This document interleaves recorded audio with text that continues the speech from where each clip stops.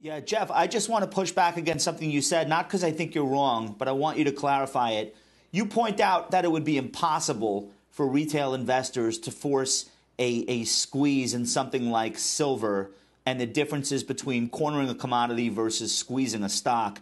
But I remember 10 years ago, there was a moment when GLD, the gold ETF, had more assets in it in dollar terms than the SPY.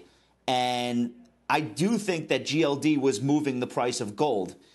I can imagine a similar situation with silver and the silver ETF if people get excited enough about it, where what happens in the markets ends up influencing what happens with the actual metal in real life. You're saying you don't think that that's a possibility? I mean, you're talking 900 million ounces in the ETF versus a 25 billion ounce market. And by the way, but those billion ounces don't move. But the silver market they just is, sit. And then you go on. They just sit. Those other ounces just sit. They don't move. Right, but I mean, you look at the flows going in and out of these ETFs, they're not that big. But I guess my question is, forget the ETF.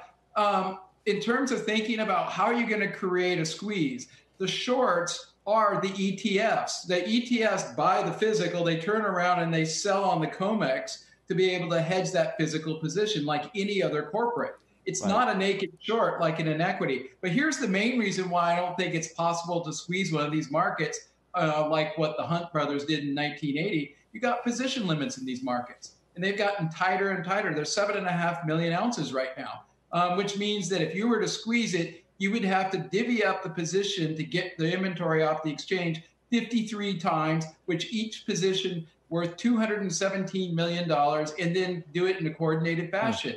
That's why I say it's incredibly unlikely. Yeah. We'll talk to you soon. Thanks for being here. Good to get your perspective today. Great.